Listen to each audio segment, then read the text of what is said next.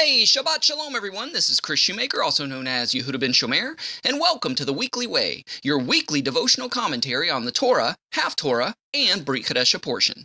Today, we are in Parashah, or Torah portion number 26, which is Shemini, which means eighth, and it's taken from Leviticus chapter 9, verse 1, all the way to chapter 11, verse 47.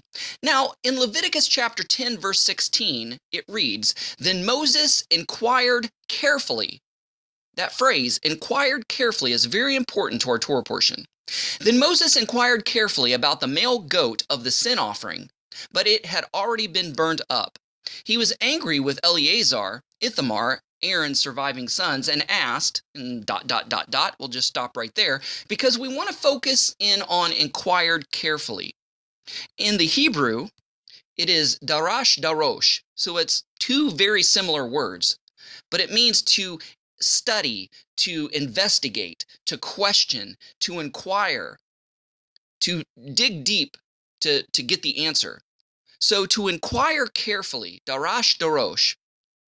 So basically, sometimes asking the same question over and over, even in different ways, it's not being a pest or obsessive compulsive, but it's being a good Talmud. It's being a good student or a good disciple of the word, just to make sure you heard the answer clearly and correctly. And this is exactly what Leviticus 10:16 means, and it's exactly the halfway point in our Torah reading, as if a small cue to spur us on and encourage us not to get tired and to complete the rest of the Torah reading cycle. So this is the exact halfway point in our Torah portion readings. We are to darash darosh, to inquire diligently the Word of God, to make sure that when we read it, we understand it correctly, and when we understand it correctly, we're able to apply it to our lives correctly and live it out correctly, because as the Brit Chadasha says, that those teachers will fall under a greater judgment because we're responsible to teach the word correctly and make sure that it's understood correctly.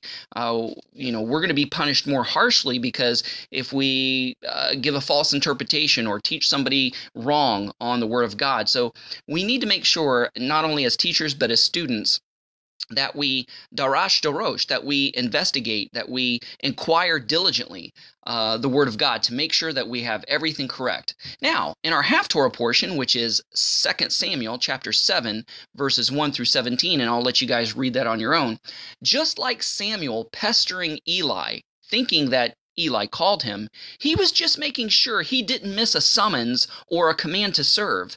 Same here in our half-Torah portion. David inquires whether he should build the temple for Adonai, and we find out it's his son Solomon that will fulfill this task.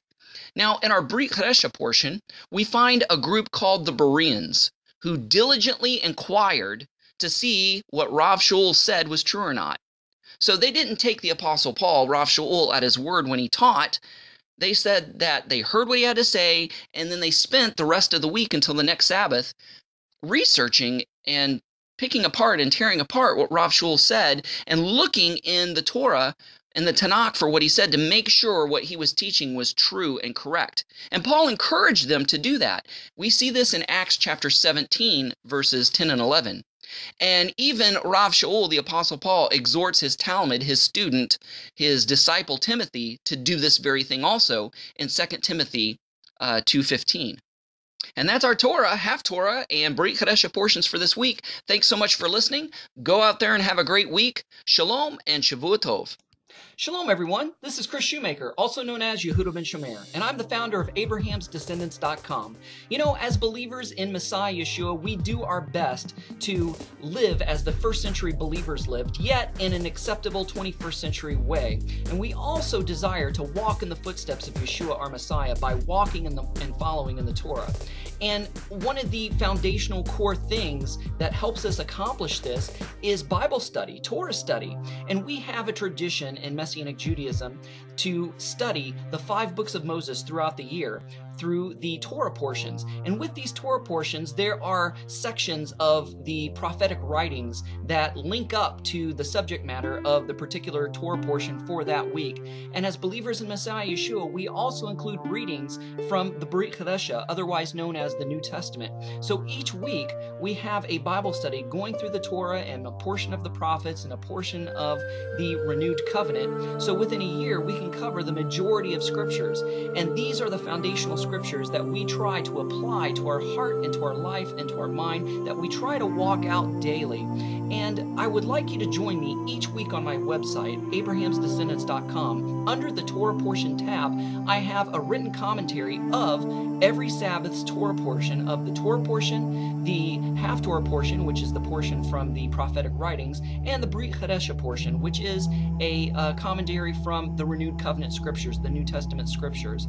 And also, I try to make a weekly video commentary of those exact same Torah portions. So join me each week and increase your learning and increase your faith and increase your knowledge and increase your ability to walk out the Torah as Messiah did in a 21st century way. Hey guys, thanks so much. Shalom, Shavua Tov.